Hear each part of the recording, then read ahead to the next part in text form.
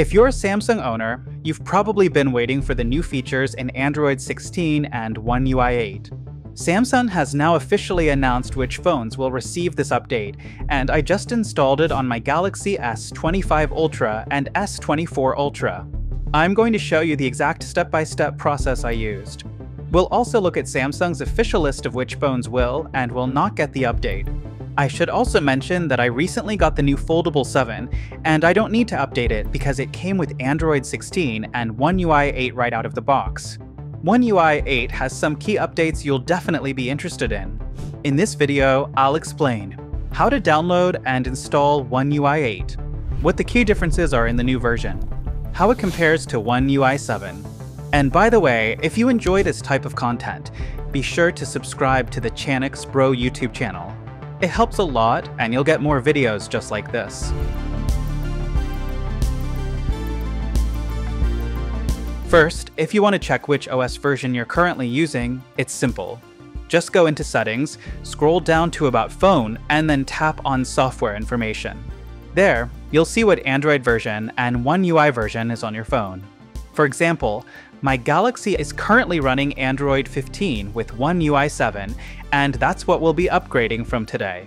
Alright, head back to your settings again, and this time, go into Software Update. Tap on Download and Install, and if the update is available for you, the One UI 8 screen will pop up, looking something like this. Before you proceed, make sure you're connected to a stable internet connection, preferably Wi-Fi. Also, keep in mind that if you haven't updated your phone in a while, you might have to install an older update first before the One UI 8 update will appear. Here, you'll see all the details about the update. You can scroll through to see what's new, and once you're ready, go ahead and hit download. Just be patient, as the download time will vary based on your internet connection. Once the download finishes, an Install Now option will pop up. Just tap that, and the phone will start the installation process and then restart. You don't need to do anything else at this stage. The installation will also take some time to complete.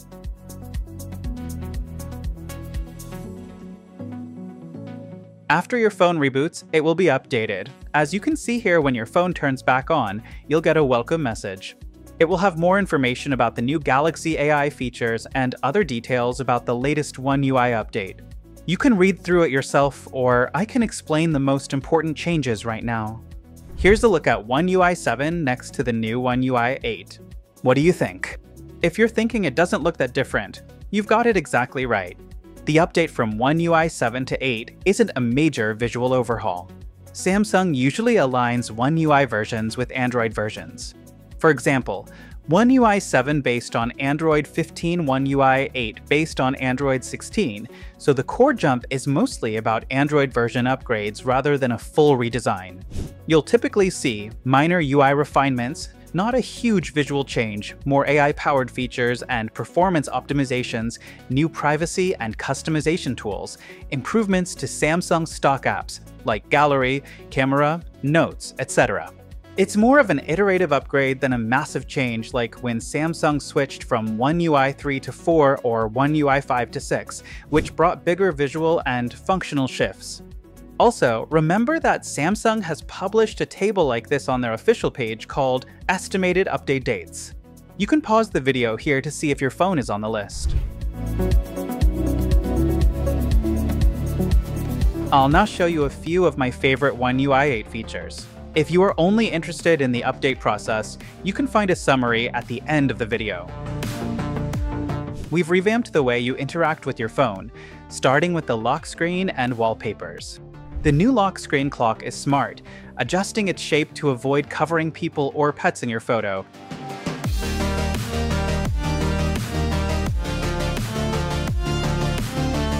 And you'll love the new interactive and dynamic wallpapers. To help you find the perfect background, Wallpaper Suggestions will intelligently recommend the best photos from your gallery. Staying informed is now easier with Now Brief, which gives you timely, contextual updates right from the Edge panel, a home screen widget, or notifications. Communication is smarter than ever, too. Call Captions provides real-time text of what the other person is saying during your calls, perfect for noisy environments or when you need absolute clarity, and it's simple to turn on in your call settings.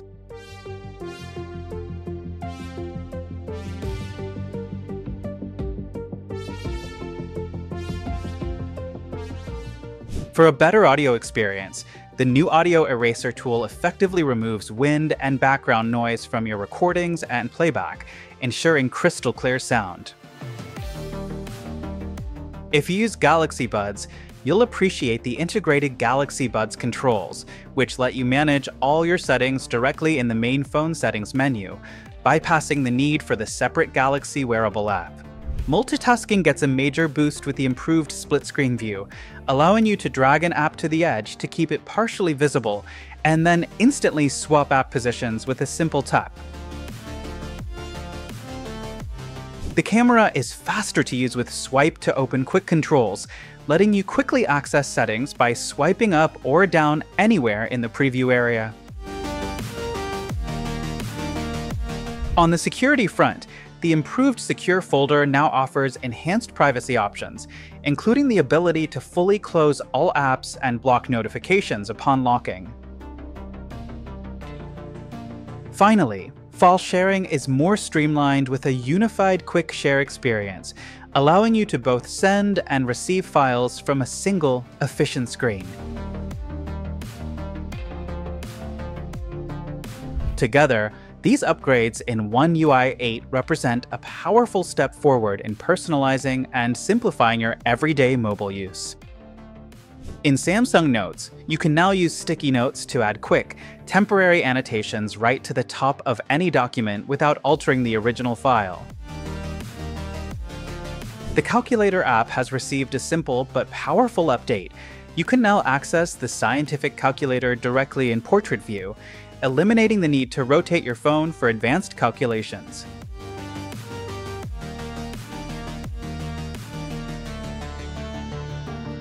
The Clock app is more user-friendly with the ability to easily group existing alarms and place an alarm group widget on your home screen, letting you toggle all alarms on or off with a single tap, a convenience missing in the previous version.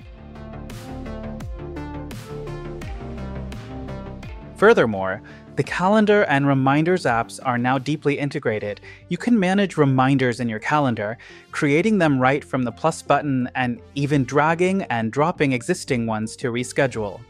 Adding new events is faster than ever as the system intelligently suggests event names and times based on your habits.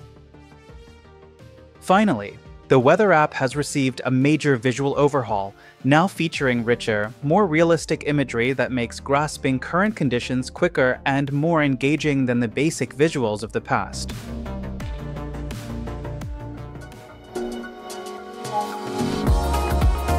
In summary, if you're expecting One UI 8 to look very different from One UI 7, you might be disappointed. Samsung hasn't made major design changes. Menus, icons, and overall layout remain familiar.